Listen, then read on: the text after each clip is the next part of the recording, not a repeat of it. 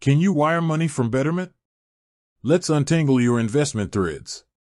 Ever felt that sinking feeling when you realize you need to transfer money urgently, but it's tied up in your investments?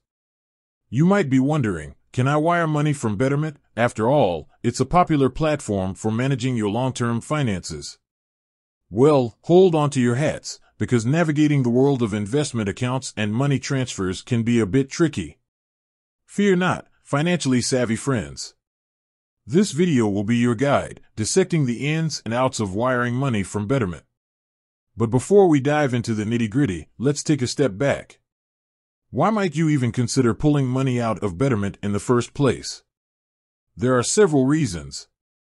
Perhaps you have a dream vacation on the horizon, or an unexpected car repair bill that needs immediate attention. Maybe you're putting a down payment on a house or need to help out a loved one. Whatever the reason, understanding your options for accessing your funds is crucial. Betterment, built for long-term investing, not quick transfers. Alright, let's address the elephant in the room. While Betterment excels at helping you reach your long-term financial goals, it's not exactly designed for quick money transfers. Their core focus is on investing your money for the future, allowing it to grow over time. This means that wiring money from Betterment might not be the most convenient option. They typically don't offer the instant transfer features that some other platforms do. Here's the thing, frequent withdrawals can disrupt your investment strategy and potentially cost you money in the long run. Remember, the stock market fluctuates, and pulling out your funds at the wrong time could mean missing out on potential gains.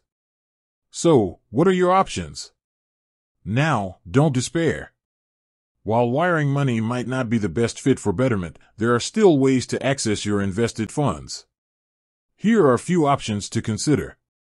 Standard account transfer. This is the most common method. You can initiate an electronic transfer, ACH, from your Betterment account to your linked bank account. This process usually takes a few business days, so keep that timeline in mind if you need the money urgently. Sell investments. If you absolutely need the money and a standard transfer won't cut it, you can choose to sell a portion of your investments. However, remember that selling investments can come with tax implications, and you might incur capital gains taxes depending on your situation. It's always best to consult with a financial advisor before making any investment decisions. Check for minimum withdrawal amounts. There might be minimum withdrawal amounts set by Betterment. Make sure the amount you need aligns with their policy to avoid any unnecessary fees.